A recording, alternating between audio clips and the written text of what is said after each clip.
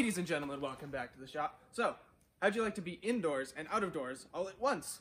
Well, let me introduce you to the solar gazebo. The gazebo! This is a pretty cool project I'm doing with my parents. Got it started, my dad designed it. It's gonna be a gazebo with solar panels. It's pretty simple. Not really. But so, we've got it kind of started here already. These boxes right here and here. There are two more up here we can't see. These are gonna be sunk into the ground, filled with concrete. Gazebo will be built on top of it. That'll be a steel welded truss with solar panels. So we already have solar panels on the house that my parents put up in 2003. And this solar gazebo will double our electricity output at half the cost per panel and half the number of panels, roughly. Let's get started. Okay, so we have this deck. Part of it's now been ripped up to make room for the gazebo. There'll be decking extended all the way once it's done. Now we just need to sink these boxes down. So, working on the holes right now to sink the concrete in. Only problem is, once you get down about that far in the ground of my house, you get to this solid clay stuff. So it makes it very hard to dig. So, we've got our new tool, this little jackhammer. Let's make it a little easier. Still really hard, I've been working on this hole for a while. So at this point in the video, I'm under self-quarantine, so I'm gonna get as much of this as we can done. I'm not sure if we're gonna be able to get parts inspected, so we may not be able to buy concrete at the moment. So who knows how long this will take now. Needs to go a little bit deeper, and then still need to do the 3 holes there. Footage of making these, because my dad was actually the one who made them.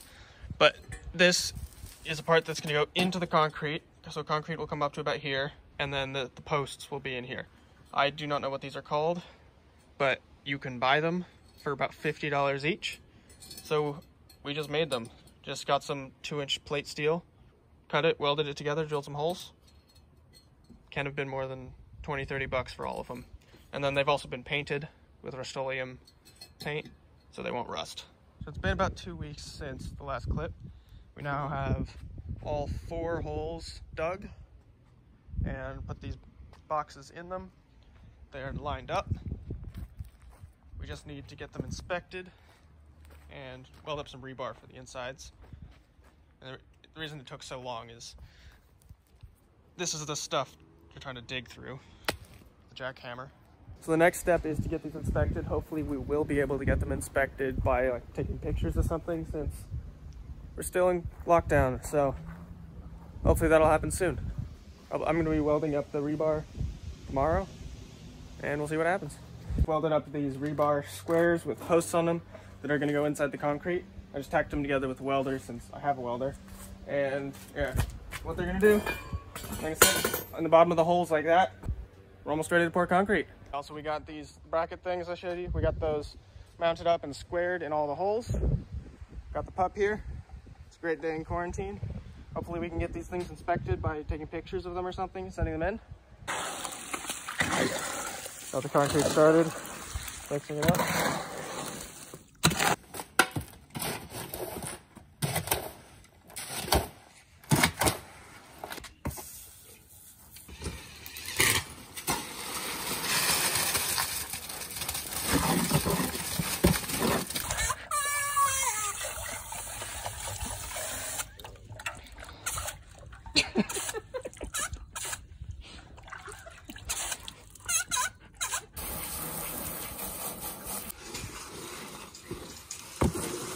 Piece of trash like a sprinkler head that's broken. You don't know what to do with it. Just toss it in the concrete, bury it. It'll never be seen again. Garbage.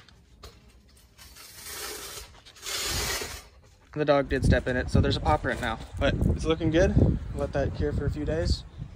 Now we just got to do the others. And we've got a whole bunch of concrete. Footing number 2 done. And yes, it's supposed to be that off-center. The hole wasn't quite in line with that one. Nozzle breaks halfway through your project. You just drop it in the concrete. You just bury it in there. It'll never be seen again. Now we've got the 3rd hole filled with concrete. And for this last one right here in the front, we're gonna be doing something different. Got the pup here to help. And so we've ripped up this part of the deck right here, because we're gonna be putting this conduit in here. So the conduit's gonna run from the house under the deck and then it's gonna go into the concrete and come up right next to the post. That way we can get the wires from the solar panels that will come down the post and be nicely hidden and run under the deck. We've got the last one poured. So we've got all 4 poured now. This one's special because it's got the conduit in it. It runs here and it's gonna run under the deck. It ends there now. And so the wires are gonna come down from the solar panels through here. This pipe runs through the concrete, so it'll be nice and hidden and go under. And we all signed it. And currently drilling massive bolt holes with this big drill press.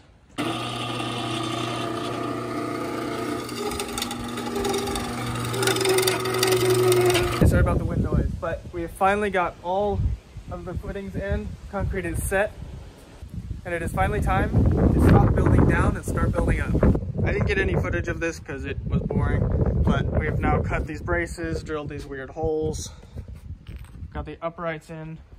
All the parts are cut, drilled, and ready to assemble. All right, so we finally got all the footings in. It took a while. I've grown a beard to show that time has passed. I've now used that joke twice in 2 videos. We'll see which one comes out first. We've got all the wood here, all cut and drilled. It's time to start building up. Cue the time lapse. All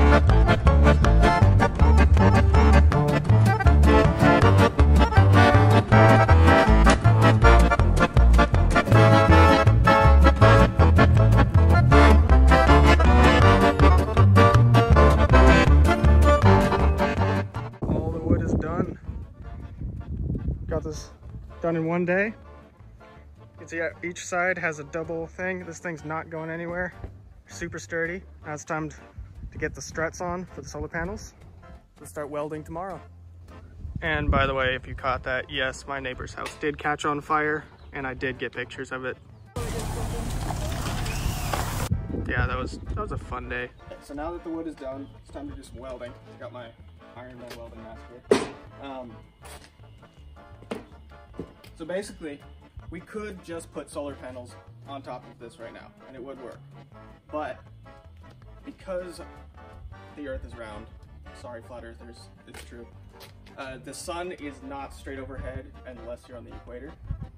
So because up here in the northern hemisphere, the sun is angled south.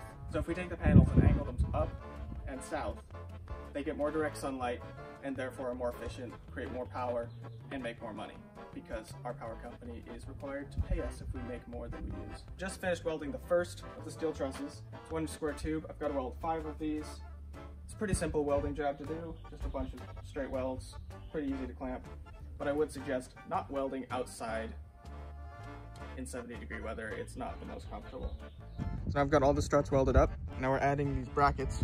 There are 3 different kinds of brackets depending on where they go. These are the outside. Weld these on. This is going to bolt onto the posts. And we're grinding them down to get paint. And these, to get these on, basically stuck these on the wood and then put the thing up there, clamped it, welded it up there on the gazebo. I had to get into some weird positions on some of them, but it was fun welding. So we've got these trusses now fully welded, painted, ground. They're ready to go.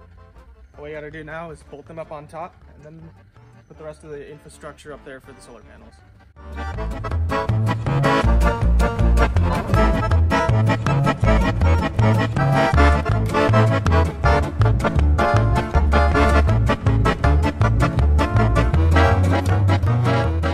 Alright, so we got the trusses up. So next we're gonna be putting basically an X on the back for extra support. The ones on the sides are pretty well supported, but the ones in the middle, you can see it's only connected to the sides.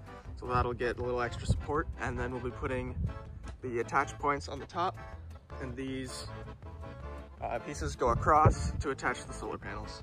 So at the moment, we're bolting on this aluminum bar. You can see all the brackets. These will go across, and then the solar panels are going to be mounted directly to this part. And we've also got down here, paint's drying on these. These are bars that'll cross an X in the back. Got these trusses up now. We're going to put on the X now with these. It's just a little extra support. It's not really necessary, but we like to over-engineer. And eventually these will be trimmed off. It's all up, got the X in the back. Next, the solar panels. So some of you gazebo aficionados may have noticed that this is not a gazebo, despite what the title says. This is in fact a pergola. However, gazebo is more fun to say. And if you call it a pergola, you can't make constant references to John Mulaney. The Gazebo! If you haven't seen the John Mulaney Gazebo bit, go watch that after this video, and then come back and watch the rest of my videos. They're good. Quick explanation for those who don't know, in the John Mulaney bit, he's talking about a gazebo that was built in the middle of the Civil War, how strange that was. There was a plaque on the gazebo, and it said, "This gazebo was built by the town in 1863. That's in the middle of the Civil War. And they built a gazebo. So here we got a gazebo being built in the middle of a global pandemic. There will be a plaque that I'll be making later in the video. So therefore, gazebo, not pergola, even though technically it is a pergola. The gazebo! Now we've got these struts up here. We're gonna trim them in a little bit. But next, solar panels. So I'm gonna get the panels up there.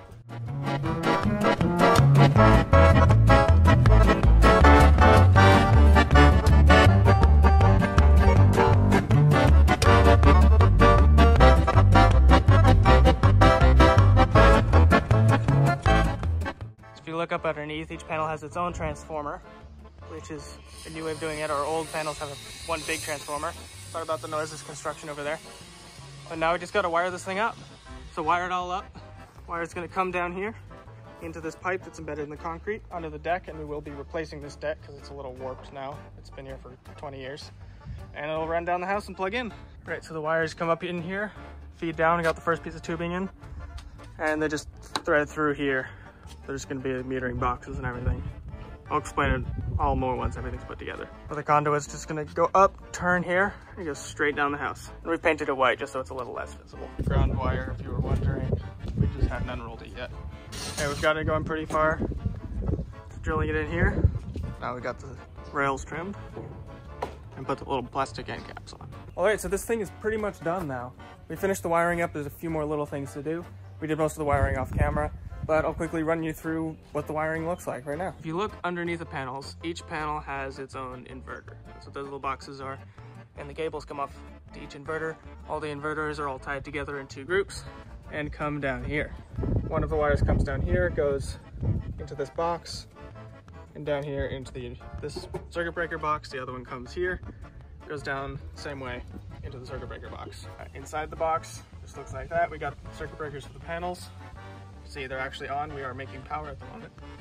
And we've got a ground line going up there too. Then these come out here. So the power comes out of the box, runs down this pipe. I do need to finish painting it right there. We've got it painted black.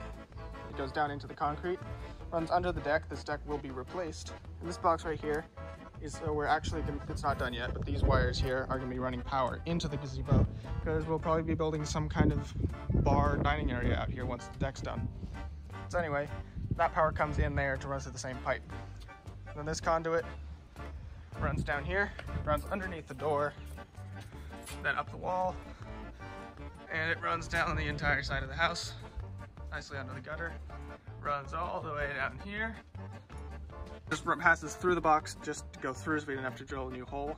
This switch does not power them. It's a cutoff for the panels that are on the roof that we got about 15 years ago. So it's a little hard to see over here because we got some burned out lights in the shop. But on the other side of this box, we got this meter, and the wires come through here, run through here, and up to the monitoring box. And so we can wirelessly see on a computer, it's hooked up to this router, and we can see how much power each individual panel is making. Over here, if you're interested, these inverters power the older panels. Right here, you can see, because each panel has its own inverter, we can see exactly how much each panel is making. And we've got totals here. So since it's been turned on, we've made 264.38 kilowatt hours. And today so far, we've made 4.32 kilowatt hours. And this is not including the solar we already have on the house. Now that the gazebo itself is done and making power, it is time to finish it off with a little detailed joke, reference, whatever. I've mentioned it many times now. I've been filming this video for so long I've forgotten exactly what I've said. But I am making this gazebo into a reference to John Mulaney, his stand-up bit about a gazebo that was built in the middle of the Civil War and had a plaque on it. So I'm going to make a plaque for this gazebo. So generally, the plaques would be made out of metal, and technically I could do that if we weren't in quarantine. I could go into my school and use the CNC machine, but I can't do that right now. So what my idea instead is this is a piece of the 6x6 used for the uprights on the gazebo that was left over. So what I'm going to do is I'm going to chop the face off of this, do like a maybe a 1/2 inch, sand it down, and then I'll stick it in my Glowforge laser cutter and engrave the plaque writing on it. I haven't exactly decided on the wording yet. But so hopefully this will work. I'm going to try just ripping it on the table saw. 6x8-ish plaque, and I'm going to not sand it so that this texture already matches the gazebo, so it'll blend in nicely. Since I did have to cut the top and the bottom, those will, over time, they'll blend in with the color, so it won't change much. I do need to flatten the back a little bit just because the saw didn't cut it quite flat, but I'm just going to use my hand plane for that. So definitely not my best planing job. I think the blade is a little dull, but it's pretty flat now. Let's head to the laser. All right, so I'm gonna take this, just drop it in here, head to the computer, do the design. Just so you know, if you use the link in the top of the description, you can get up to $500 off one of these lasers. They're one of the most affordable lasers out there. Very high quality. Highly recommend it. Up to $500 off depending on what model you get. Check it out. One of the great things about Glowforge is that the software is online, which means that it's constantly being updated and you don't have to install anything. Just sometimes you log on and there's new stuff. So recently they added a text feature. So now you can just put text directly in on the Glowforge software. You don't have to import it in or anything. Tons and tons of fonts. So I'm going to do that. This is my first time actually using this feature. In the John Mulaney bit, the words on the plaque are this. There was a plaque on the gazebo, and it said, "This gazebo was built by the town in 1863. So using the new beta text tool in the Glowforge software, I've made this. And if you're curious, these are my settings. So now I just got to engrave it. So the great thing about Glowforge is how easy it is to use. You just stick your material in, close the lid, put you guys down right here. Then you just push the button, open it up, and you get a plaque. It came out pretty good. It's a little off center actually. I could trim this, but then it wouldn't be the same size as the pillar, and I'd have one less weathered edge. I already have to weather these top edges. So I'm just gonna trim off the bottom here on the table saw, and then find a way to mount it. Okay, there we go. Got a completed plaque.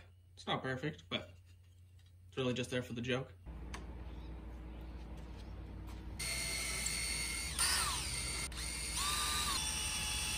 Right, so I got it pre-drilled so I don't split the wood, and I got these brass screws.